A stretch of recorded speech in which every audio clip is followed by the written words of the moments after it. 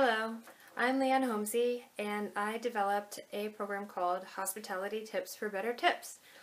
And it is a way to get your servers excited about their jobs. And I know that's probably hard to even imagine, but it really is something that works. And I have it down to about 14 steps.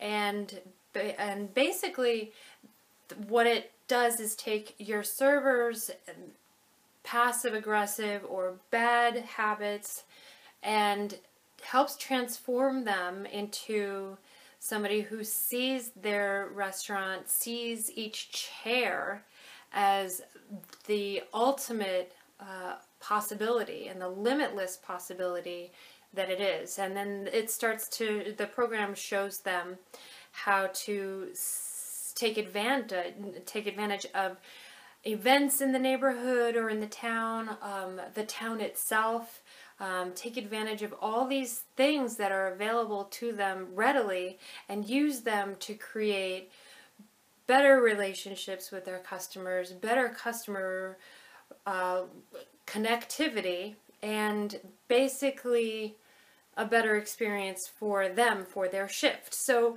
it may sound like I'm trying to reinvent the wheel, but I'm not. And I'm not teaching or coaching anything outside of your regular restaurant ethics and management style. It's an add-on that helps your servers start to really take stock in the position that you gave them, the job that they have that really gives them the ability to make as much money as they'd like, as often as they'd like, with customers that they like.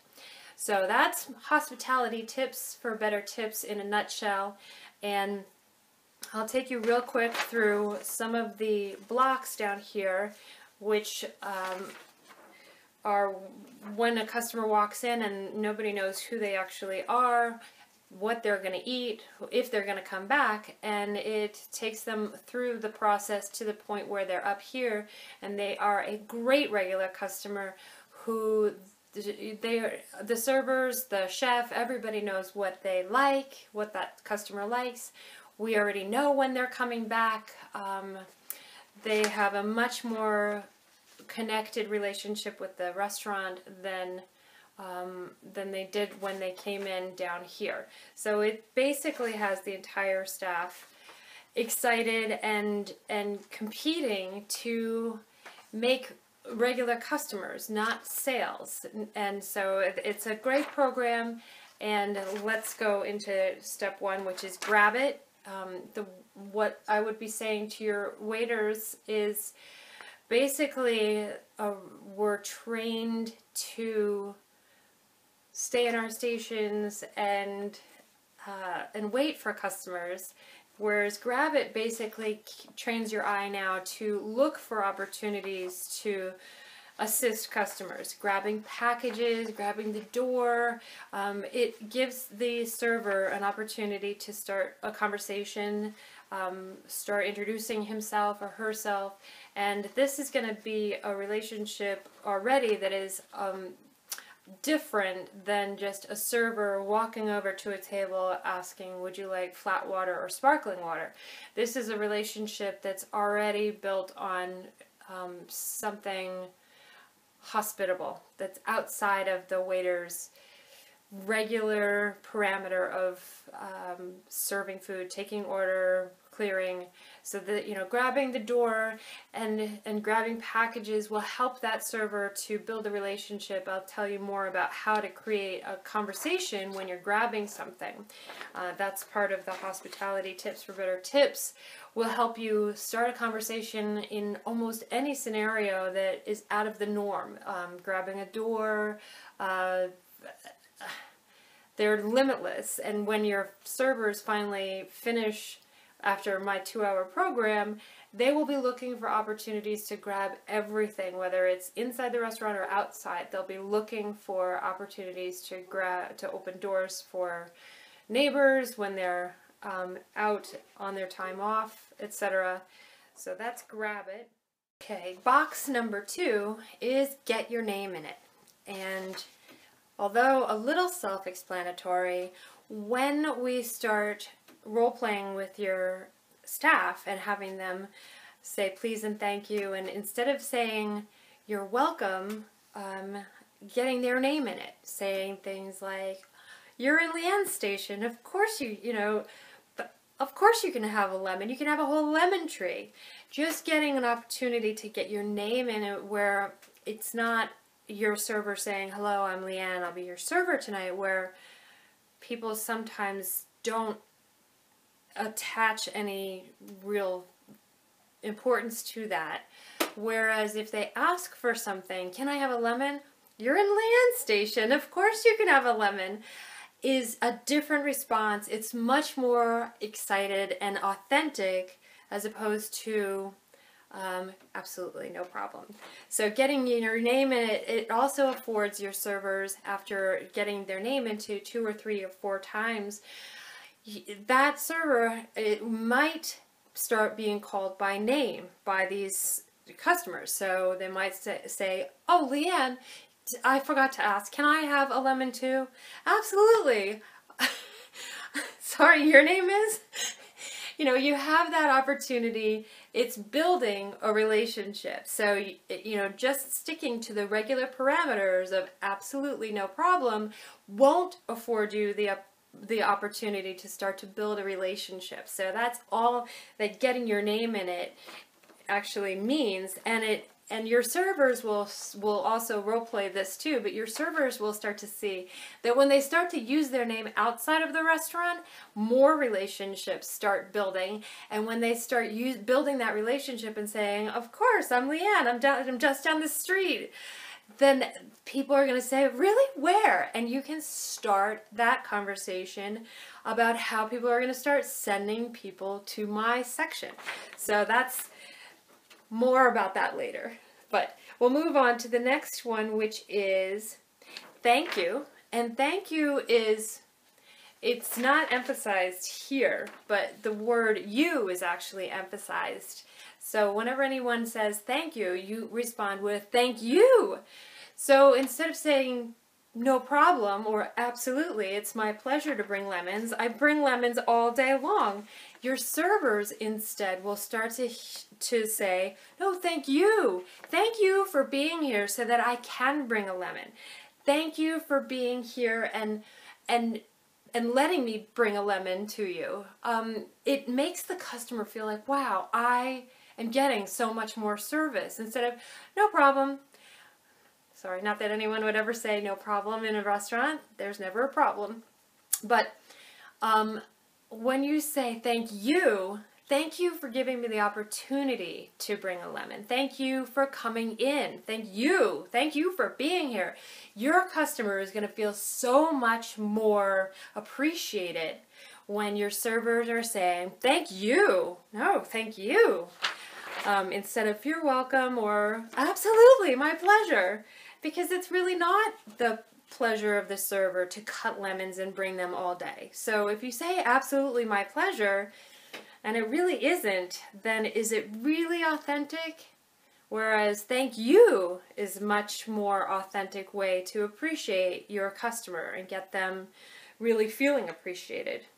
The next block on the bottom is meet the neighbors, which again has everything to do with talking to your neighbors on your way into work, getting your name out there, walking around with a business card from the restaurant so that you can write your name on, or your servers can write their name on the business card and tell the business owners in the area where they are and what time they're working and what great thing they have. You know, if your servers will be, after role playing, of course, they'll start to understand that when they say to a business owner in the neighborhood, and if you ever have, a customer looking for the best salad in all New York or Massachusetts or California, tell them to come see me. Where not 10 seconds before your server walked into that store, that business owner may have had somebody asking, do you know where I should go for XYZ? Where now that business owner has a person and a place to personally recommend to his customers. So arming your staff with business cards for the restaurant and telling them how much more they get from referrals. Now the business owner, there's a whole dialogue that you're going to go through with your staff so that they know what to say to the business owner, so that the business owner wants to send people to the restaurant, specifically to that server. And it's a great, really back and forth. It's everyday words, and it's an everyday scenario. It's happening a million times a second all over the world, and yet we're not taking advantage of the scenario that keeps coming up. We just keep saying thank you and moving on with our day. We take our coffee, our dry cleaning, our bank deposit, whatever it is, and we don't capitalize on the fact that we could have said, by the way, you do such a great job for me. I want to return the favor. Please feel free. I'm just down the street at Red Barn Restaurant. I'm there on Tuesdays. I would love to hook you up. Please feel free to come in anytime. And if you want to send customers in, just make sure that they mention your name. And then, oh, I'm sorry, your name is? And you're shaking their hand, and now you just made a connection outside of the restaurant with somebody who's going to be sending people to you on Tuesdays and asking specifically for you. And there's more on that, but it's a great way to start building connectivity and community of people that basically come into your section who are referrals.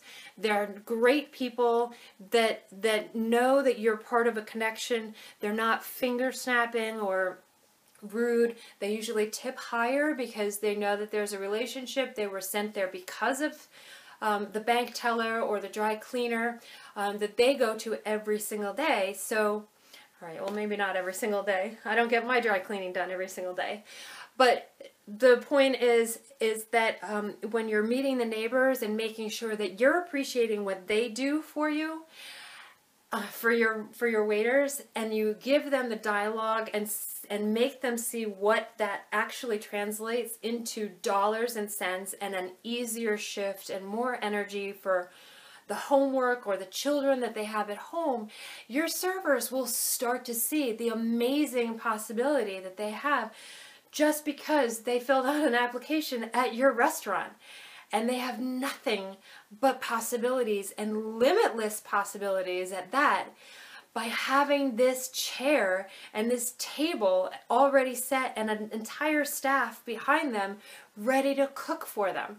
And that's what Hospitality Tips for Better Tips basically does, is explain to servers all the options, all the possibilities that they have every second of every single day.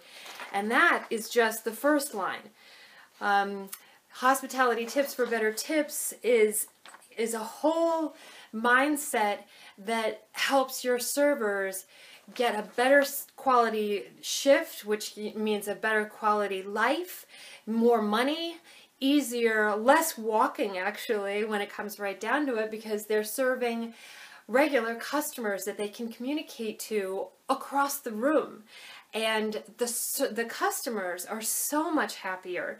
They feel so much more connected and understood. Their needs are understood instead of, countless waiters time and time again screwing up an order every time they go out. Now they're never going to want to go anywhere but your restaurant, because here's an entire staff of people who made it their job to make them a regular customer, instead of just, hoping that they come back and then eventually they're here enough times and then you're saying, hey, weren't you here 2 weeks ago?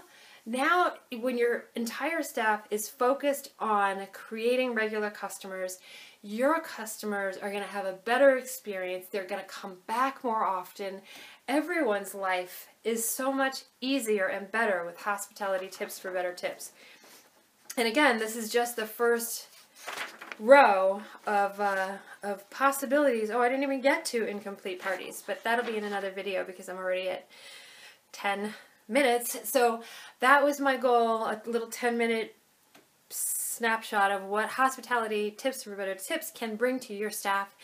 And please feel free to call me at the number below, and I would love to come and inspire your staff to start creating customers and a better life and more money for you and for your business and for themselves. Okay, so I'll have the next video up and ready pretty soon-ish. Thank you. Bye.